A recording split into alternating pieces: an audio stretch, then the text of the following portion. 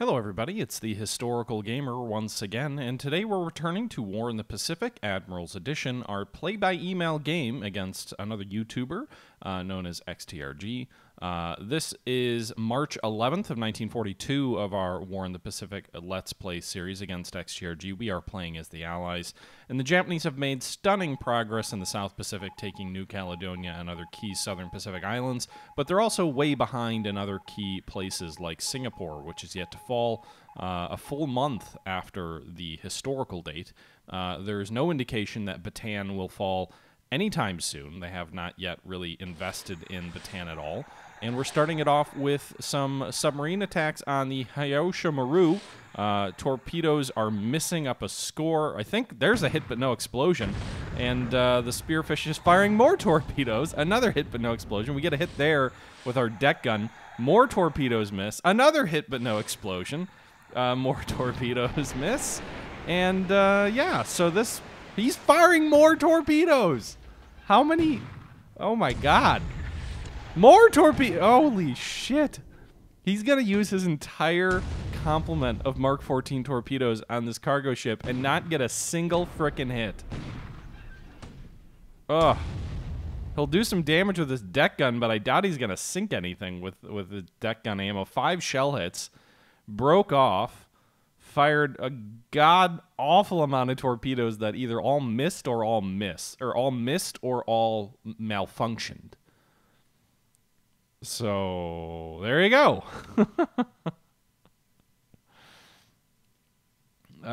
Yeah, Martinian, I guess. 4 hit but no explosions. 4 or 5, I think I counted, and then an equal number of misses as well. So just bad aiming coupled with bad torpedoes. That skipper, you know, Southern, I don't know if I want to give that skipper a new job because at least he was aggressive as hell. Like, that's something that needs to be rewarded. Oh, using the deck gun? Yeah. Well, you know. Listen, I can't criticize a captain for his torpedoes sucking, right? At least I don't think I can.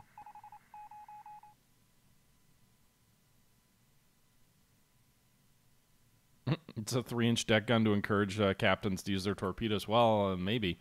Yeah, but it's been a while since my last stream or my last video. I think it's been like 3 or 4 days since I've posted anything on YouTube. You can see here's a fighter sweep over unoccupied or no cap over Singapore.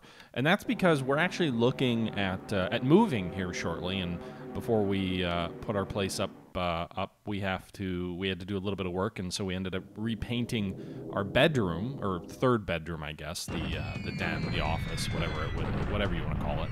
And so my computer's been basically in storage for almost the last week as I frantically paint. So that's kind of why there's been a dearth of activity lately. You can see here he is flying what looks like some Bettys out of Bangkok. So it looks like he's finally using his Air Force North near Rangoon. Holy shit, 66 zeros sweeping over Rangoon. We have a cap. I didn't quite see how many aircraft. Might have been like 30 or 40 fighters running a cap against him. But you can see he's got 60 zeros sweeping over Rangoon, an offensive air operation out of Bangkok. You can see here those zeros are coming in here. We've got Hurricanes, we've got Warhawks, we've got H-81 P-40B variants, engaging Japanese zeros here, damaging Japanese zeros. In our last turn, he did, XTRG, I guess before he ordered this sweep, did allow us, oh yeah, we're diving on him for 35,000. He did allow us to, or it was kind of his suggestion, I feel like, but he was kind of asking for clarification on our altitude rules. And one of the things that we agreed on was that, you know, as far as house rules are concerned, we agreed to drop the house rule that that locks aircraft in to 1 maneuver band above their maximum maneuver band. That house rule, more than anything, is just for sort of, I think, is primarily for, I don't know if realism is the right word, but to prevent aircraft from flying at like 35,000 feet all the time when they really didn't. But by removing that rule, it does give the Zeros some benefits against some of our aircraft, like some of our P-40s or some of our Buffaloes, Buffaloes really can't fly that high at all. But it gives us an advantage with aircraft like the Hurricane 2B Trope, because that actually has a higher ceiling than any of the Japanese Zeros. So that's kind of cool. So the Hurricane is diving on them. Meanwhile, we're flying other aircraft like the P-40s at around 20,000 feet. The P-39s, I think, are at around 15,000. We're deliberately flying those much lower in the hope that we'll lure the Zeros down from whatever their high sweeping altitude is and give us a chance, even better chance, to engage the Zero at favorable altitudes. Also, my understanding is the Hurricane also has better high-altitude performance, not just higher ceiling, but overall better high-altitude performance than the Zero. So this is sort of our golden ticket, if you will, the Hurricanes at high altitudes against the Zeros. And then obviously the P-40s, while they don't match well from a maneuverability perspective against the Zeros, they do a pretty good job against the Zeros in terms of being able to take damage. So you can see here we're actually inflicting quite a few casualties on the Zeros. Now, we're definitely suffering some ourselves. Our Blenheims got hit real hard. We lost at least one of our Flying Tigers there, and looks like some of his aircraft are withdrawing due to low ammo. He is inflicting some damage. We've got more Hurricanes coming in. This is a big dogfight, probably the biggest dogfight we've had since the cap trap of our what do you call it? Our carrier aircraft at Singapore. I know the Blenheim's a night fighter, but again, it's more of a two-engine diversion than anything. It's not trying to beat the Zero per se. It's trying to draw it down to lower altitudes. It's trying to occupy it while other aircraft come in. Yeah, they're meat shields for the Hurricanes. Exactly, Sean Mac. He's sweeping. I don't know if the Bettys are coming or not. I guess we'll see. All right, so now Zeros are diving on our Warhawks. That's not great. Some of them are evading. Let's go ahead and fast forward through this anyway. So a lot of action there. 37 aircraft made it through to Rangoon. You can see here the total number of aircraft engaged: 66 Japanese Zeros, 5 of the H-81 Flying Tiger P-40s, 5 Blenheim IFs, 13 Hurricane Trups, 16 Airacobras, 18 Warhawks. So that's 34, 47, 52, 57 aircraft versus 66. You can see here we lost 3 Airacobras and Warhawks each, 1 Blenheim and 1 H-81. We didn't lose any Hurricanes, which is great. Total of 8 aircraft versus 5 Zeros. So just shy of 2-to-1 advantage in numbers based on that combat report. We'll have to see what the actual intelligence screen shows us, though, because that's very much influenced by fog of war.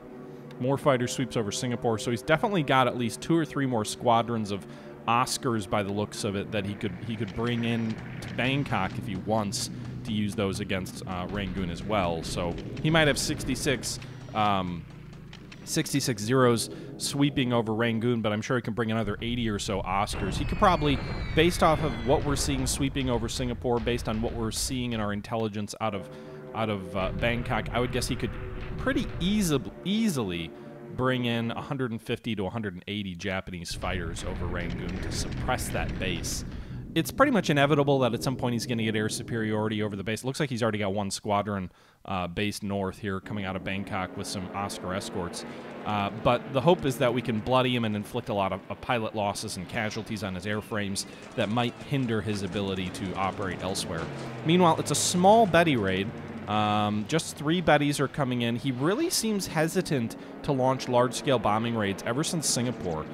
The entire operation in Java so far, he's basically only been sending 1 fragment of a bomber unit over Surabaya. Wow, I just tripped over that name again. But he's basically only been sending like a small fragment of bombers over there every time. The intent seems to be to lure Cap up and shoot the aircraft down in the sky without actually risking any bombers or anything like that. So we'll see. We'll go ahead and fast forward through here. You can see a few Oscars sweeping there. Looks like it's a naval strike here against some cargo ships here that are in Rangoon's port.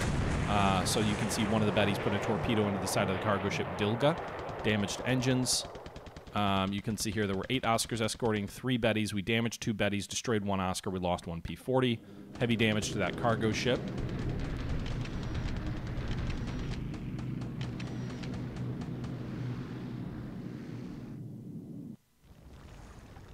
All right, so that cargo ship that was hit by a torpedo sank.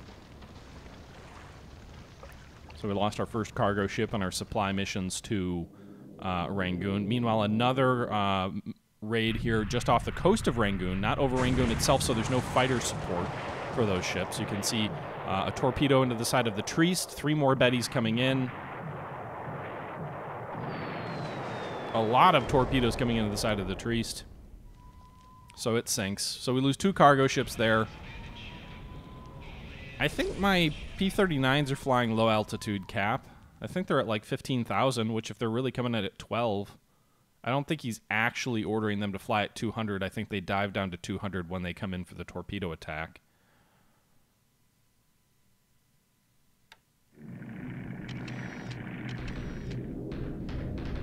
I only have 4 Buffaloes active at Blair right now anyway, Southern, so I'm not sure that's the right strategy. We'll have to see. All right, so pretty active turn in the air operations phase anyway. You could see a lot of action occurring over Rangoon and off the coast of Rangoon. We'll have to see what our ready aircraft are following those pretty big air battles over Rangoon. We'll have to also see how our shipping looks. If we really only lose 2 cargo ships, it's not the end of the world. Looks like he's bombarding at Singapore here. We'll fast forward through that. Shouldn't get a meaningful result off of a bombardment there.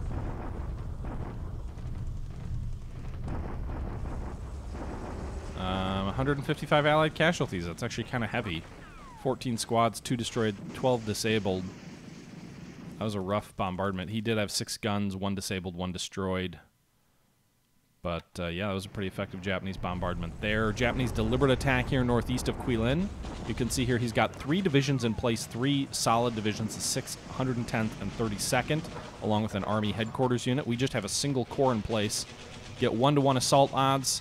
You can see here he has 1,300 assault value versus 313 defending, but it is a ×3 defensive hex, so his assault value drops to 538, which seems like a pretty favorable roll for him.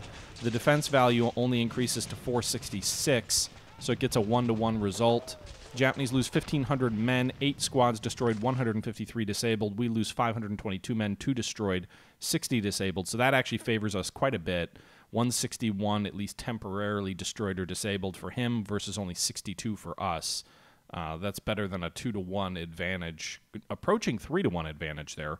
We lose 1 non-combatant disabled, 3 engineers disabled. He loses 10 guns, 26 engineers disabled. That's a good result for us. I'm happy with that. Japanese deliberate attack at Nanyang. That is not what I wanted to see. This is an open terrain, so this could be rough. 3 more Japanese divisions attacking here, about 1,200 assault value. Hey, Darth Gnome, good to see you.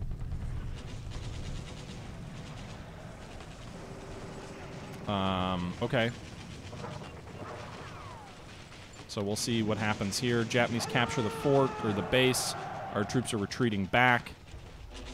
Base force lost. Oh, 2nd Group Army headquarters unit is destroyed. That's not good. He gets 4-to-1 assault odds. We had no fortifications there. That's a bad turn. 17,393 casualties, 413 units destroyed, 222 disabled, 676 non-combatant squads, 102 engineers, 75 guns, all lost. 5 units retreating, 1 destroyed.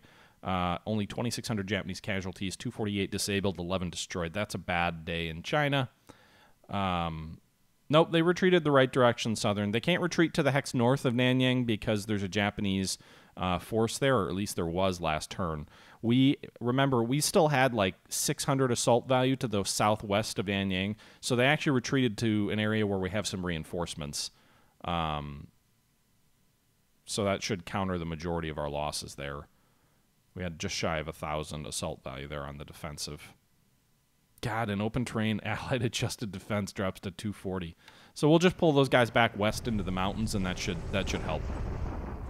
Meanwhile, another Japanese deliberate attack, this one at Kayagan on Mindanao. We're very low on supplies here, so we'll see if we can hold out. And we do. We get 1-to-2 assault odds on, or Japanese get 1-to-2 assault odds. They lose 806 more men, 11 disabled, 67 disabled, 11 destroyed. We lose 27 destroyed and 35 disabled, but I still call that a victory. Another day, another hold of serve there. We don't even get the defender penalty for low supply there. So fort level stays at 2, doesn't get reduced. 1-to-2 assault odds. Japanese lose more men in theory. In terms of destroyed, I think that actually favors us. I'd have to go back and double check, but from a victory point perspective, any casualties we can inflict in Mindanao in March is a big win for us there. Bataan is still quiet. I believe he still has 2 divisions there. Meanwhile, we're bombarding the 2nd Independent Mixed Brigade northeast. China, southeast of Sian. So you can see, obviously, we just fought this battle around Nanning. He's got a small force in the mountains to the east of Sian. I'm just bombarding there mainly. Oh, looks like we destroyed his squad, which is nice. But I don't see the point in attacking here. This is ×3 defensive terrain. He has a brigade. We have almost 1,000 assault value. So we've got about 4-to-1 advantage there. However, the terrain instantly cuts that 4-to-1 down because it gives a ×3 defensive advantage. So that would be very bloody. We might be able to push him out, but I don't think it's worth the cost in manpower. I think the best bet is just to kind of continue holding here. I am bringing about 600 more assault value into the hex, and then once they arrive, if he hasn't reinforced, at that point we might attack. But we don't have a big enough advantage in terms of assault value here to have an efficient attack. And I don't think driving him back 46 miles at the expense of wrecking those 3 or 4 cores of mine there is a very good result, or would be a very good result. Another Japanese bombardment attack at Ambon. And that looks like that's about the turn. So that's Suva builds fortification size 4. That's good to see. Townsville up to 3. So a couple of bases improve their fortifications. That's a very active turn. We had a major air battle over Rangoon. We had I would say two major land battles in China. One did not go our way, one went our way. And then we had another important land battle at Mindanao. So a lot of land combat. And don't forget the Mark 14 kerfuffle of 4 or 5 hit but no explosions, an equal number of misses, a submarine skipper basically wasting his entire torpedo loadout on a small Japanese freighter. So there's that. Looks like we lose 1 victory point in China due to partisan attacks. All right, first things first, let's check out the intelligence report. So the intelligence report is saying the Allies lost 13 aircraft in air-to-air combat today. The Japanese lost 15. We also lost 5 ops losses. They lost 3. So that actually favors us slightly. So even with those heavy air battles over Rangoon, this is claiming, and no, obviously this is influenced by fog of war, so who knows how accurate it is. But the Japanese lose 19 aircraft to our 18. It's saying the Japanese lost 13 zeros, which is actually quite a few. If we really shot down 13 enemy zeros, I'm very happy with that. We did lose 7 Warhawks. That's kind of a large number of Warhawks, but it is what it is. We lost 5 Airacobras, 4 of them air-to-air, 1 operational losses. So these air losses would all be over Rangoon. I think the same is true for his zeros, though, too. So just between those two groups, 13 to 12, I will take a 1-to-1 trade with Japanese zeros every day of the week. We also shot down 2 Oscars in air-to-air combat over Rangoon. We lost 2 Blenheim IFs, 1 air-to-air, 1 op loss. And then we lost 2 of the Flying Tigers H-81A3s, 1 air loss, 1 ops. So the actual operations over, and it looks like we also lost 1 Hurricane operationally, so maybe it was damaged or so and crashed on landing. Still, even though that gives him maybe like I don't know, 15 to 17 or so advantage over just the Rangoon section, that is a good result for us. 13's way too high. Cut the number by half if I'm lucky. I don't know. I don't think... I would guess that those numbers are not dramatically far off. We'll see. But I think it's... I would guess we got like 8 or 9. Here's the thing. It's calling 13 air-to-air. That might be high, right? Maybe it's 6 or 7. But then you also factor some of those air-to-air claims also turn into operational losses as well. So even if the air-to-air losses are only 6 or 7, you probably have another 3 to 4 operational losses that are written off when they land. So I think the total number of airframes that he lost is about the same.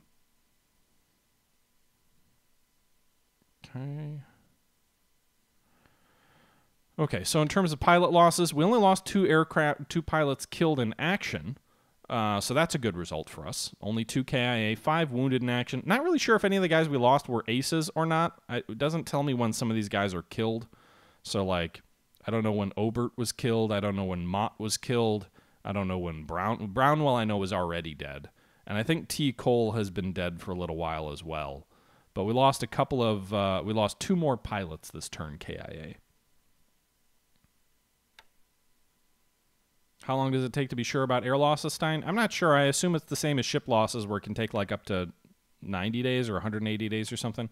So we did lose 2 ships last turn. We lost the Trieste and the Dilga. Both are somewhat less valuable cargo ships, 9 victory points and 7. So 16 victory points there. If we look at the victory point screen, the Japanese are marching closer to even. Remember, they need 3-to-1 odds to win at the end of the year. But right now they're at 9,800 versus 10,800 for us. That's going to get a big swing when places like Singapore and Bataan fall. He's going to get a lot of victory points for destroying all those units. But I don't think it's going to be anywhere near it won't be close enough to be 3-to-1.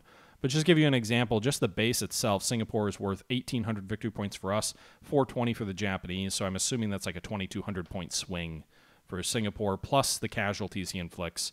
Bataan's not worth that much from a victory point perspective, so that's not bad.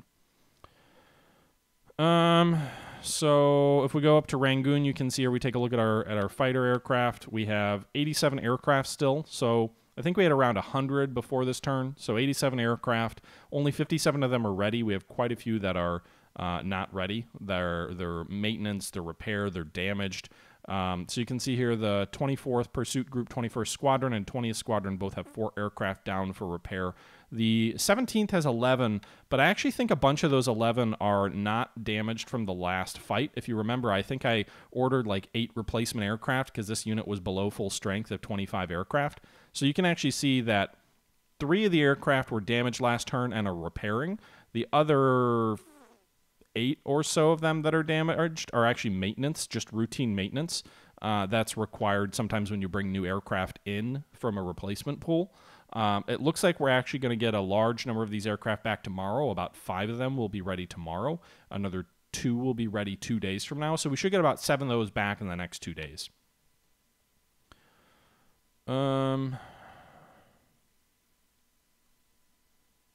Okay. Yeah, Pat, he hasn't destroyed much of the U.S. Navy at all yet, so that's good. The Blenheim Squadron is absolutely ravaged, so that's not great. Super tempting to grab some Sea Hurricanes and throw those into Rangoon, but probably won't do that. These guys actually have to be removed by June 1st anyway. Doesn't look like I can withdraw them right now, but interesting that I can't disband them either. Meanwhile, the AVG number 1 squadron only has 3 airframes left. I don't even think we get any more AVG replacements from aircraft. I am thinking that maybe once we get up to 27 of these P-38 Lightnings that we might give this group P-38 Lightnings. So we should be getting more of those aircraft in the next 7 days or so. I could pull the small group out.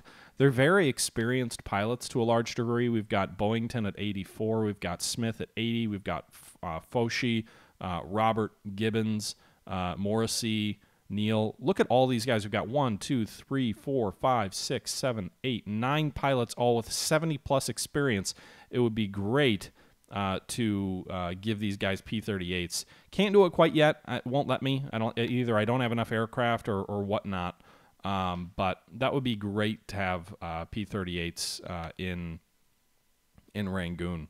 We've got 14 ready currently in the pool. I also did replace, I think it was our last P-38 squadron over here.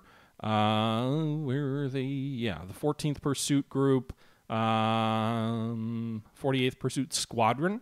These guys had 9 P-38s. I swapped them out for 25 obsolete Mohawks. So that means that we'll get 9 more into the pools, which will be great. Southern, we can try to hold Rangoon, but I don't think so. I don't think we'll hold Rangoon, but I also don't intend to retreat all my troops into Rangoon either. Also, apparently I have the 26th Pursuit Squadron here. It's unrestricted, so I really should get these 25 P-40s out of there and toward the front. Also, the other nice thing is right now, because we had to withdraw a bunch of P-40 groups, despite losing heavy air losses last turn, if we filter out everything but the U.S. and we take a look at what's in pool, we actually see here that we've got 25 Air Cobras in pool, so we lost like 5 of those, but we've got 25 in pool, so we've got a good number of aircraft in reserve. We've got 22 P-40Es in reserve as well. So we've got a pretty good situation right now with our P-40s and P-35s that can take casualties in the Rangoon area to keep taking those losses and casualties. We just have to make sure that what we do is we don't commit the Air Force to battles where we aren't at near full strength. So that's why I'm kind of debating at this turn to just sit the entire force.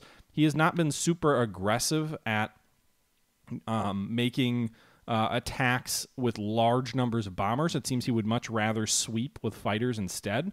So I'm kind of debating just leaving the aircraft on the ground this turn. We should be back to like almost 70 ready aircraft next turn. And then I can also bring in other aircraft from Pegu. I've got 14 ready Hurricanes in Pegu. 2 more are going to be ready tomorrow, so we'll have 16 Hurricanes in Pegu tomorrow. I've also got 10 Hurricanes up here at Milta. I've got another 16 Hurricanes up here at Mandalay. So between those all, I can bring another 30-some-odd aircraft into Rangoon. Once we get those repaired aircraft, we'll be back to around 100 aircraft, and the quality of those aircraft is going to be even greater because we're going to be going from, like, what did I have here flying cap? I had one group of 16 Hurricanes flying cap last turn. Now I'll have, 40-plus Hurricanes flying cap over Rangoon, and those work out pretty well against the Zero. Brass Monkey, thanks for the sub. Appreciated. I don't think we lost Moresby yet. Moresby's still, in theory, holding Sean Mack, so he hasn't attacked there yet. Supplies are low. There's only 20 supplies. I've been ferrying supplies in with some aircraft off of the Australian continent, so we've gotten our supply situation, for the most part, back to acceptable. There's not really any in reserve, which is not good, but at least in theory, the supply situation in Moresby is okay. Now, that does mean some bad things. The runway damage and service damage has been dropping from the 90s and 80s down to 80s and 60s, so our engineers, now that they have a little bit of supply, are repairing the base a little bit. I don't like that, but I can't control it either. So we'll see what happens there. So Moresby is still, in theory, ours.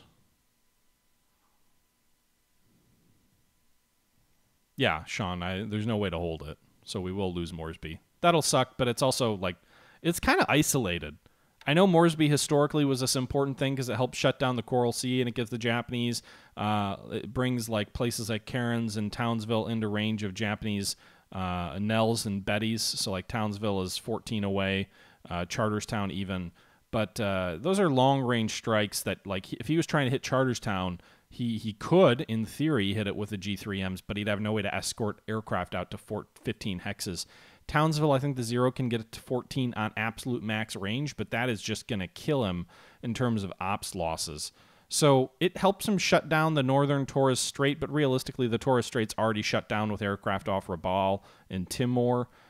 So at the end of the day, it does give him a better hold if he wants to ferry ships and troops across into northern Australia, which is certainly a concern at some point for a Japanese invasion of Australia. But at least in the immediate term, I'm not too worried about that. Same could be true of New Caledonia. He's already got aircraft that are, within striking distance of Brisbane. You can see here, well, actually, no, they're not. They're 19 out, so they can't hit from there. But yeah, so that's it'll suck to lose Moresby. Moresby is worth 320 victory points to the Japanese, so that'll give him a good boost there, but it's not the end of the world. He's also sending some shipping northwest, it looks like here, some PT boats and patrol boats. Not sure quite where they're moving to. Palembang, he's got a force ashore at Palembang. We have about only 59 assault value left at that base there, so that's not great. The fortification levels here is down to 1, so again, that's not great. We do have one battalion that's trying to march there really quick. They're 90 or 86 miles away. We'll see if we can get them into reinforced Palembang or not. If they can get there, it'll give a nice little reinforcement of about 36 assault value, but we'll see. Martinian victory condition for Japan. Japan, basically the game measures victory in victory points. So right now the Allies have 10,896 victory points. The Japanese have 9,835. For the Japanese to win by the end of for the Japanese to win, they have to get 3 times the Allied victory points in 1942. So they have to have 3 times more than we have. They're nowhere close to that. Those numbers are going to flip when places like Singapore, Bataan, Palembang all fall. But at least right now, anyway, they're nowhere near that. So by the end of the year, they have to have 3 times what we have.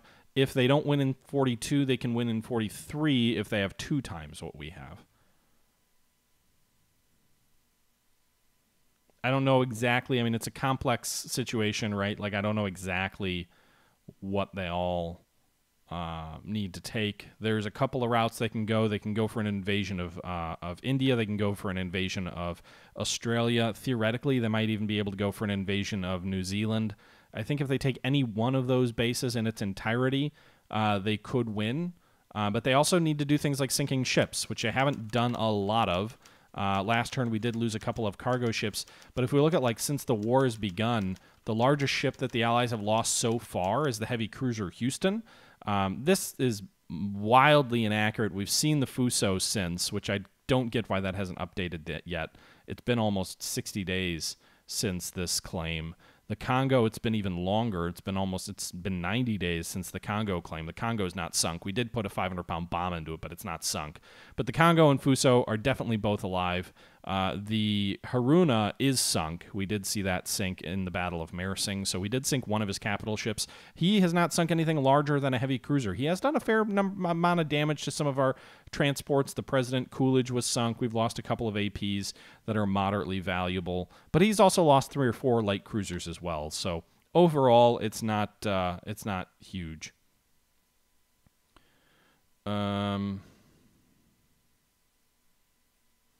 All right, so let's go take a look at Cape Town. Take a look at the ships repairing there. The Prince of Wales and the Repulse, both still chugging along. The Repulse is about 57 days from being repaired. So that's good to see. 7 more days on the Gertrude. Some shipping has arrived from the eastern United States with some fuel. So we're unloading. I don't know why they're not unloading, but they should be unloading. I guess they both must have just arrived. Cape Town, eastern U.S. Well, no, you just literally got here. You should be.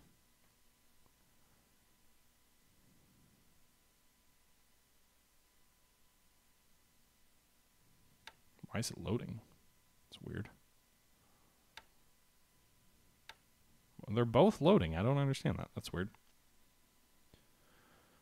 Okay, so I will have sports coming out of my ears in time. Sports? Okay, 66,000 fuels currently at Cape Town. We're going to unload another 20,000 or so here this turn, or next turn. So we'll get back close to around 100,000 fuel, just shy of it. I'm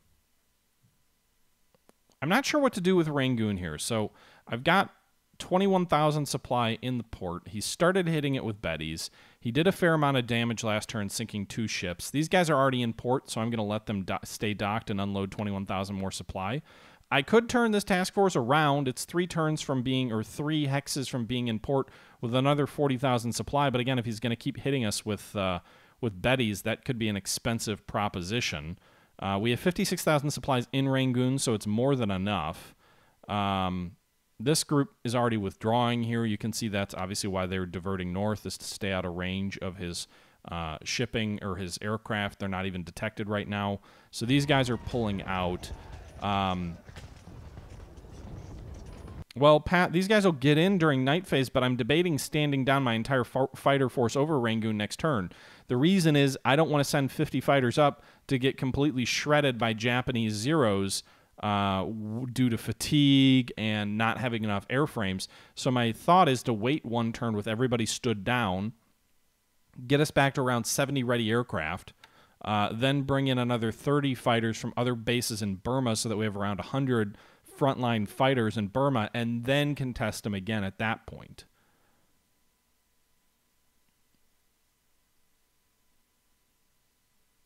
Commit all the aircraft in the area to give him a bloody nose, and that should give him time to drop the supply. The problem is getting the aircraft ready. Like, I've already suffered. He basically attacked 1 turn too early. I started flooding aircraft into Burma, but they're not all into Rangoon yet.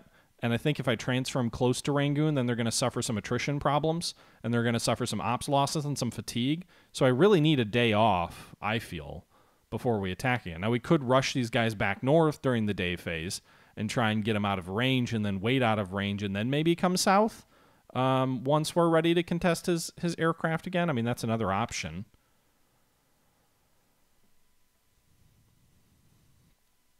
Yes, Sean Mack, the Hornet is moving to Panama. I'll have to think about that. I'm not sure what to do there yet.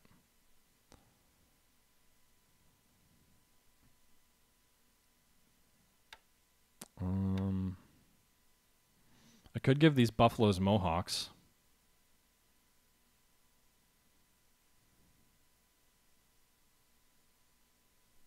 Not sure what my plan is for my carriers right now, Fomal. We did have a very long cap trap at Singapore, so we've got 5 carriers, including the British Indomitable, currently south of Australia, swinging back east toward Melbourne.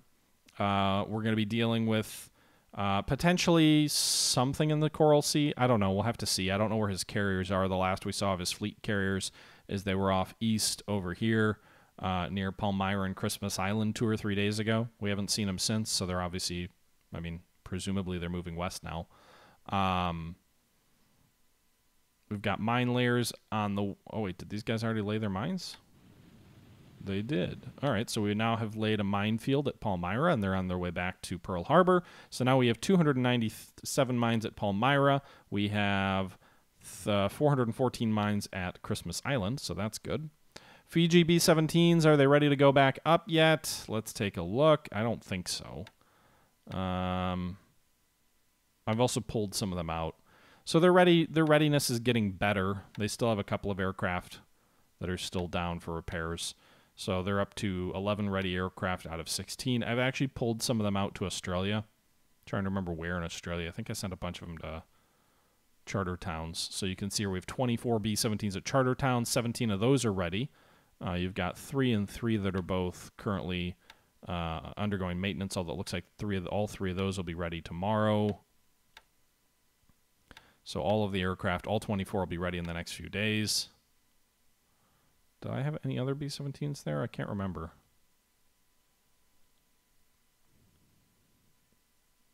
Yeah, I think that's it. So we've got the 24 at charter towns, and then we've got the 11 or so back on Fiji.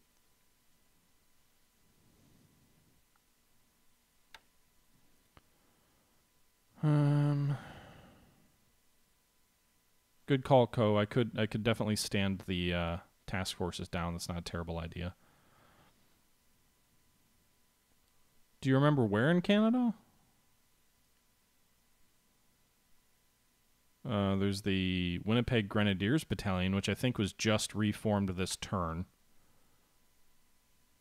Definitely looks like it anyway. So these guys were destroyed somewhere. Might have been Hong Kong or something like that. But I purchased them back. So they just reformed, but they're obviously nowhere near ready.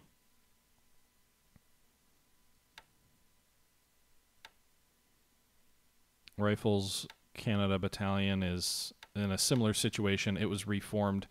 I probably should turn the replacements off till we're ready to fully reform them as well. That was a couple turns ago, I think.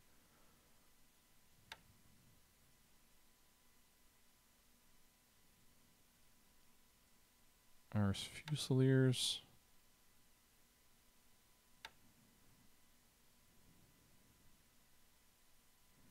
Yeah, I think it was just those troops I was looking at in Vancouver.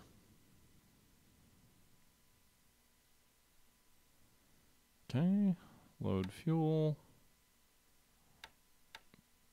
Full speed. Cape Town. All right, so we'll move them there. Meanwhile, the Hornet is on its way to Panama. So the Hornet is already just 2 days out. So we're flank speeding the Hornet, which just arrived in theater from the U.S. East Coast to Panama. So they've gotten 1 day into their move. They're 2 days from arriving at base. I need more fighter aircraft on these carriers. We've got 15 F4s in reserve. That should be more than enough to outfit these guys fully. Meanwhile, I'll have an ASW group here, 2 destroyers waiting for the carrier to arrive. So actually, I'll put these guys into port. And then in 2 days when they arrive, hopefully those guys will have repaired their minor amounts of damage. Yep, 1 day, 4 days, really? Well, it can't even fully repair because it's got engine damage that needs to go into a shipyard. I don't have any shipyards there, so we won't do that. But in any event, so we've got 2 destroyers waiting to receive the Hornet when it arrives at Panama in 2 days.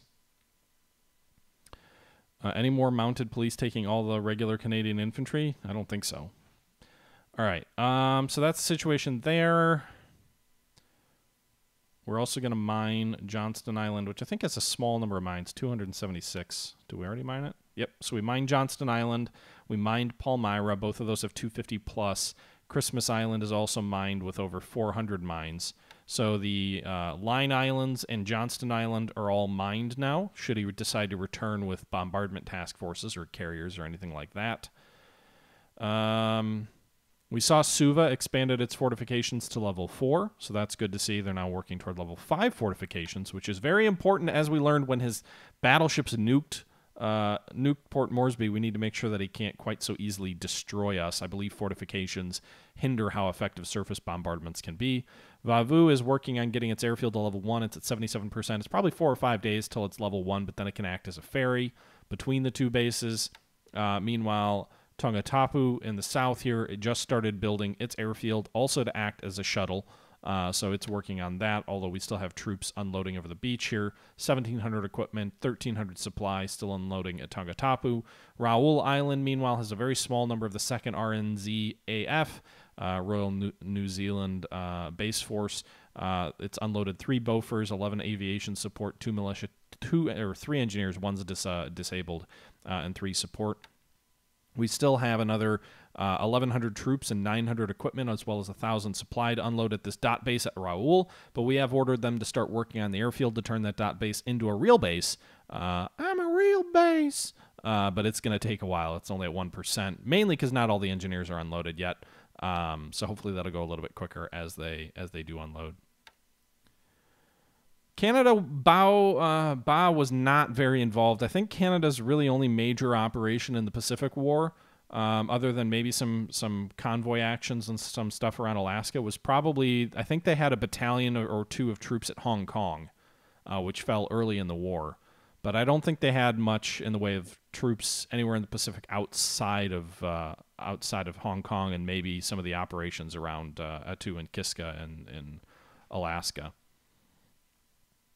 That doesn't mean I can't use them, though. We've got several Flower corvettes, which we've been using as escorts in the Pacific, and we also have a brigade of Canadian troops on the Line Islands. So I was talking to you just a minute ago about Christmas Island, I think it is, and I have brought in the 13th Canadian Brigade, which is our primary defensive force here on Christmas Island. Granted, they're militia, so they're not the best troops, but you know, when he recons the base, he'll still see those troops there regardless. There's, you know, over 1,200 infantry there, about 3,000 total troops that are Canadians there.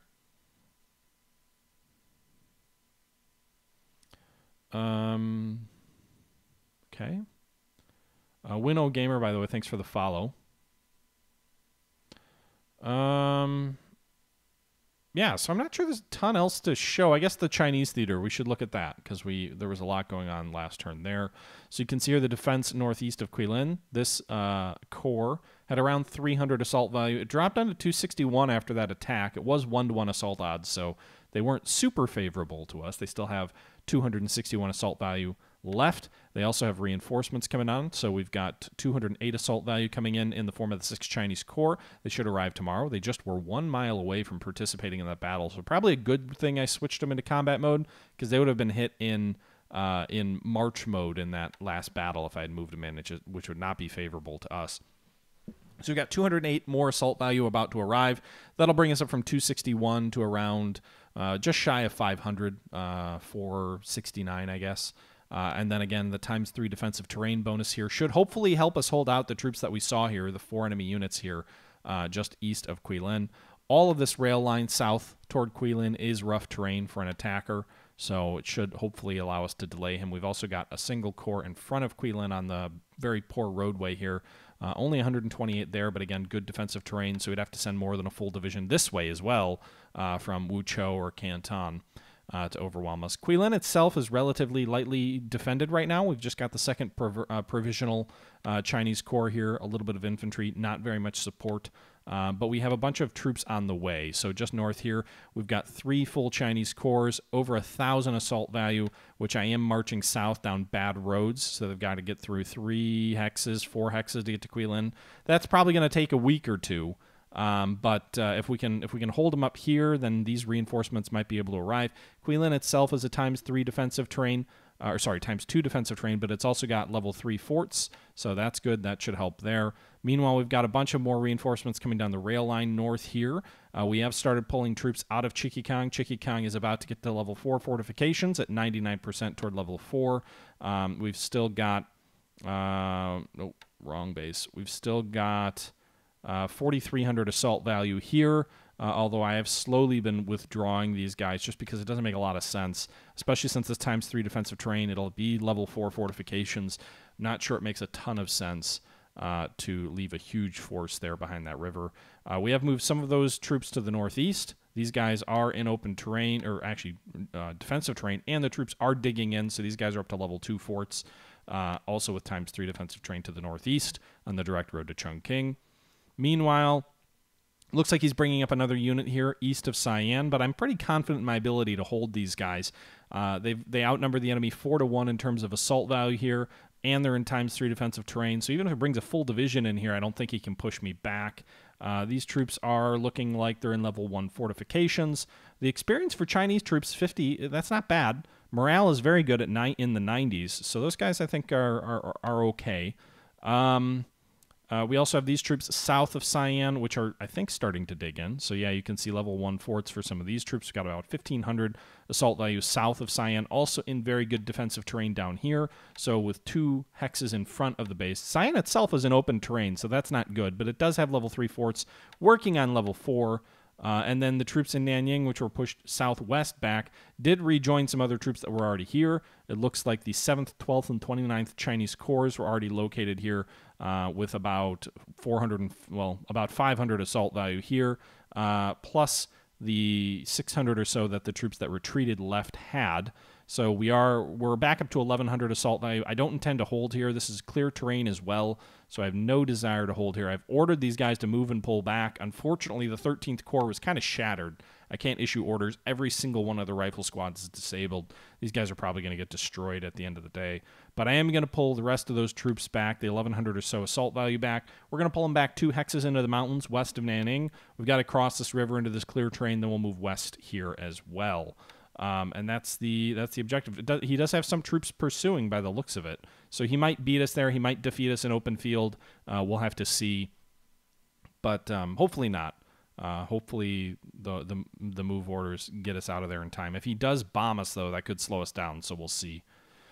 No, we're not retreating to Yichang. Yichang is cut off. We're just retreating north into these mountains, north toward Ankang. So we're retreating. We'll probably pull back to roughly here. The main, honestly, even with that big defeat at Nanning, I think the mission was achieved. Our troops are back here within a hex of Cyan. He was located here. We moved into his rear. That forced him to pull back over 40 miles. That allowed us to push our front line in Cyan forward 40 miles, again, into rough terrain and very defensible terrain.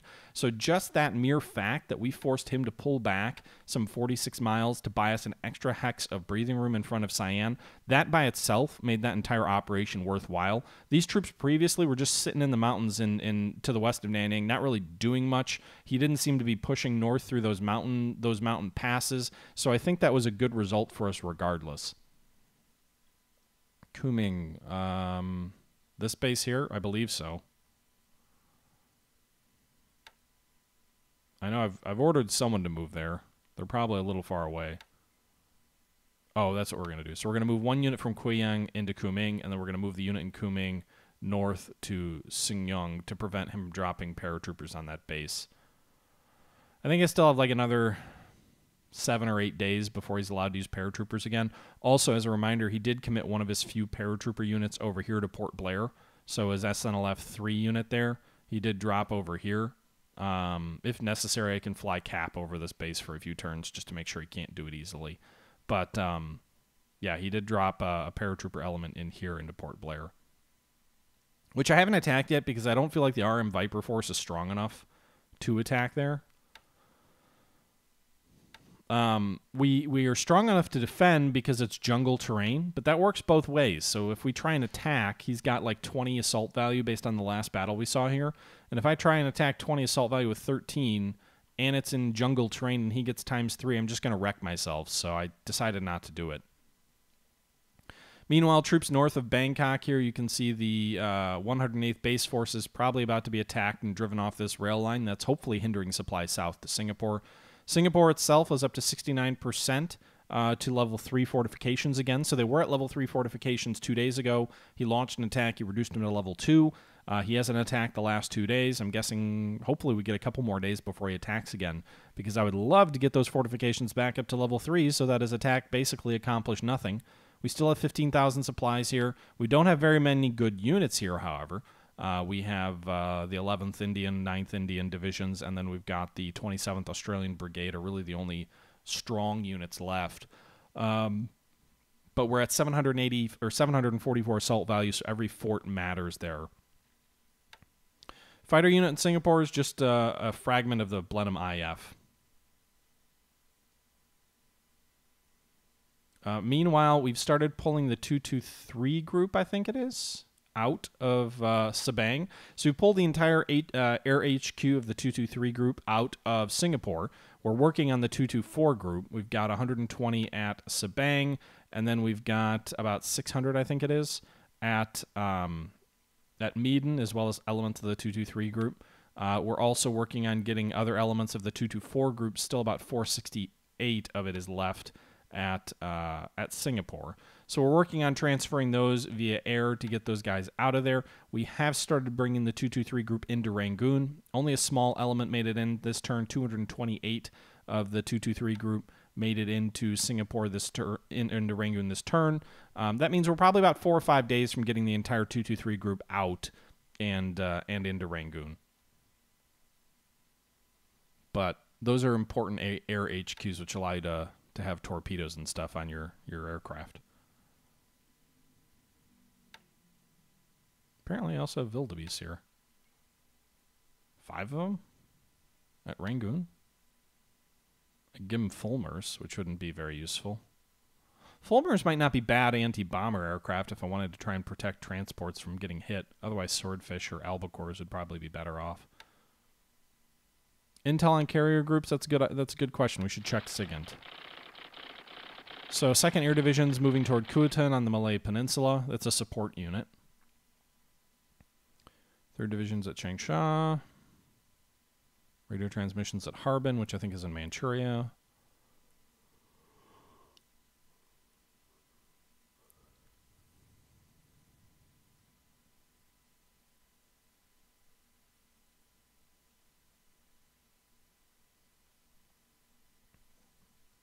Not a ton of radio SIGINTs this turn. Don't give them naval fighters. Stop considering it, or you will find me. Fulmars aren't naval fighters, are they? They're just junk.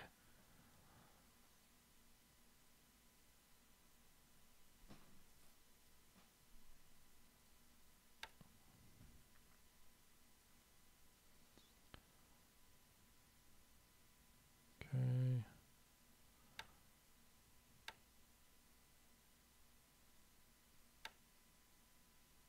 All right, these guys are going to go to Pegu as well.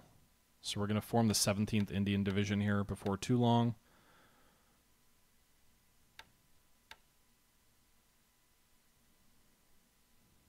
We got to unpack those guys. Yeah, Ewald, it is quite the game from a micromanagey sort of control literally everything down to like the squadron level and battalion level of combat troops.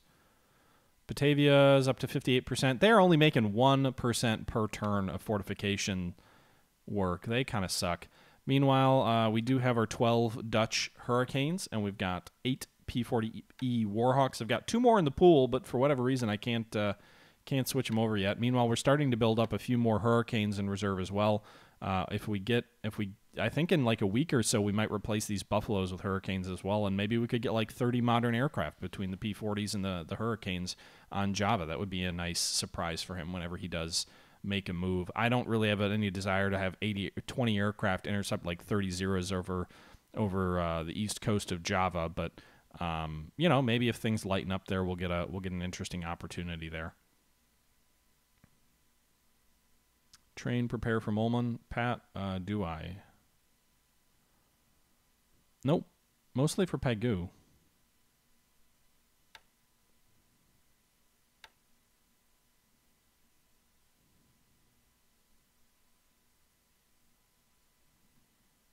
Okay. Is Pegu a naval hex? I don't see any port.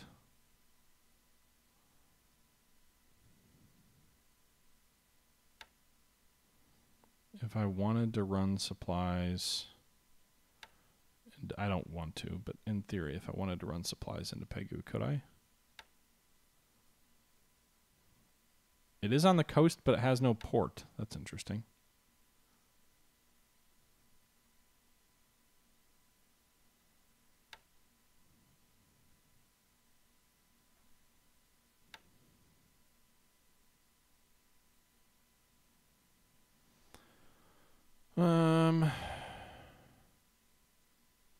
All right. So I think that's kind of the gist of this turn. There's not a ton going on. I know this is, it's been the first stream in a while. I actually shouldn't say there's not a ton going on. There's a lot going on in China. This is the first really interesting turn in Burma, so I've got to really make some, I think, key decisions about how we want to handle that. But I don't have a lot else to talk about this turn.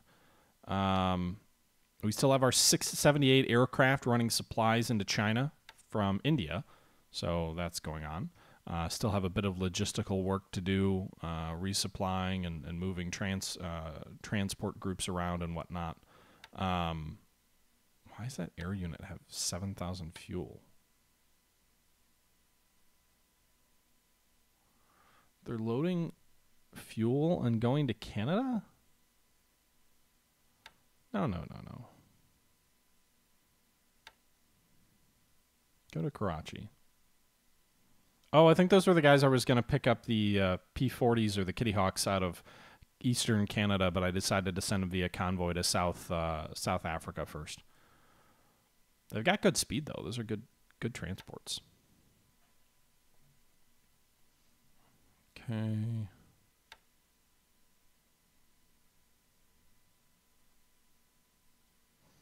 Submarine tactics, Pat. I've mainly used them for denial of SIA operations. It doesn't seem like XTRG has really set up a lot in the way of convoys yet. We had subs sitting off of Miri for a little while after he took it, thinking that maybe he'd try and pull a bunch of fuel out of there and bring it to Japan. But there's basically been no convoy activity north of Borneo. We've also seen very little convoy activity in and around the Philippines, where we had a string of submarines as well. I get the sense he's waiting till some of the operations in these different areas settle down before he really starts up any major convoys.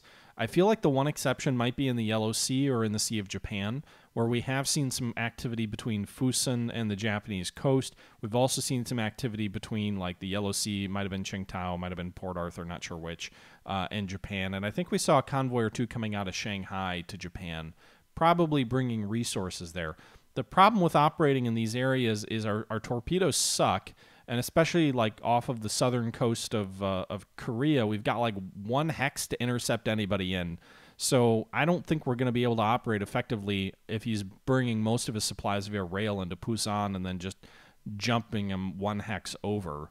So I'm not really sure. I don't really know what the best route is in terms of using my subs at this point. It feels like using them against his offensive operations might be the best tactic at the moment. We have a couple of screens on the eastern coast of Java because we assume he's going to land there eventually. And we did have a bunch of subs operating off Palembang. I think we sank one ship or something like that with them. But I'm not really sure because, again, at this point in time, he hasn't yet taken the major oil facility at Palembang. He hasn't yet taken Singapore. He could do some convoy missions in those areas once those bases fall, or off of Java as well. But at the moment, he still has a lot of key bases that he hasn't taken yet, so it doesn't seem like he's really set up his convoys. How do I set up patrol areas? Okay, Pat. What I mean is he hasn't set up large resource or oil convoys pulling those things back to Japan. He's obviously supplying some of his forward bases. Although maybe not as much as you would think. Truck starts with like 250,000 fuel. That's enough for a while. I think I saw one convoy heading to Baldabop as well, but it's not a large number of convoys in terms of like economic warfare type convoys. I've been using my ships are set in patrol modes, so they're currently set to patrol.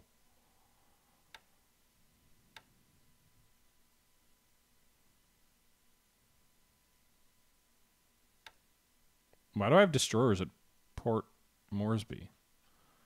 That's weird. I don't remember ordering them there. Wait, no, that's not a destroyer. That's a sub.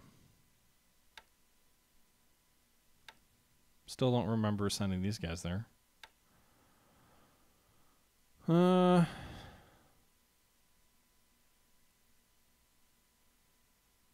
27 defensive mines. That's great. We're also using some subs to drop mines at Buna and Leh. I think those work too, by the way. I think we heard some explosions and some ships sinking on his end. Before we end this turn here, let's take a real quick look at... yeah, no, Stein, I agree. By the way, where was that that sub that did all that? The Spearfish. Here she is. Spearfish. You used all your torpedoes up. No Mark 14s left. Used up almost all your deck guns. 18 ammo, so it looks like you have 2 ammo left. You're going to need to return to base, buddy. Your skipper is Lieutenant Commander Price. He only has 26 aggression, and yet he did all that? Wow. Maybe I should replace him. That's a pretty crappy skipper, actually.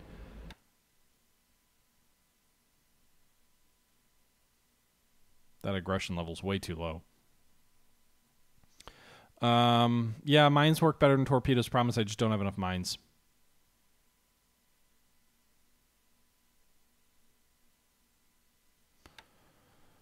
A lot of my subs use multiple hex patrols as well. Just depends on where and when and what I'm doing with them. All right. So let's take a look at ship availability. What's coming up soon? Get a tanker at Abaddon tomorrow. We get the Queen Mary in 2 days in Cape Town. 3 days we get the Formidable in Cape Town. So we get another carrier, although not a great one. We get 18 torpedo bombers, I guess, so a bunch of biplanes. And then we get 16 Marlet 2s. Are those their fighters? British carrier air wings kind of suck. But in any event, we get another British carrier in 3 days.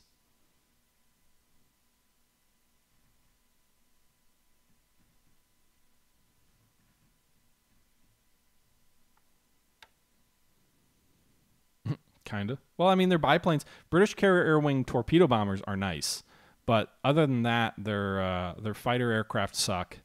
They're at least, I mean, the Hurricane's good, but they just don't have large enough air wings to do anything. 17 days till the Oklahoma's ready, so she's almost repaired.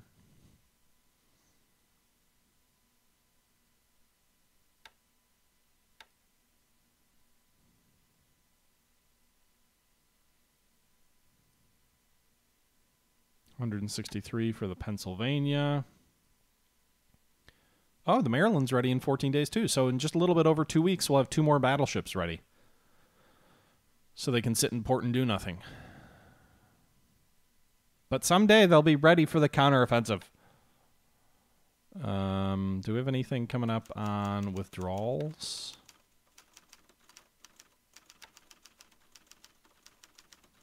$72 days for a troop transport to be withdrawn. Air group withdrawals. 29 days for... So we've got 2 hurricane groups in Mandalay and Rangoon, which have about a month left. Our Catalinas on Penryn need to be pulled out in a little bit over a month. Some of our transports in Lido, and as well as our P-40s and P-39s, about 2 months out. Honestly, these squadrons will probably be dead in 2 months anyway, so that won't be disastrous. What's our reserve pool look like? A lot of guys in their 50s. A couple of 70 pluses. We could probably build a pretty solid squadron out of these guys. Replacing maybe moving them into the Flying Tigers and then giving them P-38s.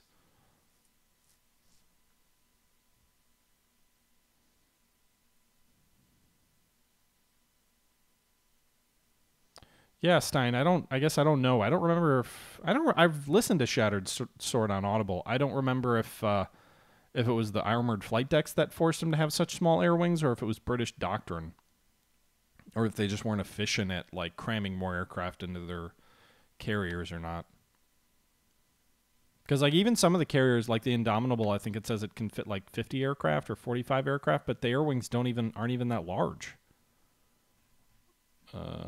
Where is she? Indomitable. So she can fit 45 aircraft. They only have 33 mounted. Like, why? Why?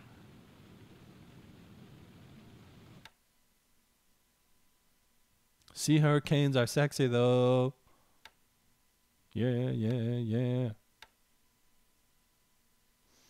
All right. Well, I think that's enough of me rambling. I think we'll go ahead and wrap this one up. I hope you guys enjoyed the episode. Winnow, thanks for following. Stein and Brass Monkey, thanks for the subs. JP Cernes, thanks for the follow. And I can't see anybody else, but I think there were one or two other follows that I missed. My screen just doesn't go down that far. With that being said, guys, I hope you do enjoy these episodes. We should be back, hopefully not quite as long before our next episode. I know, again, I was busy with my office, basically shut down for about a week. But until next time, guys, this is the Historical Gamer saying once again, thank you very much for watching. And until next time, I'm out.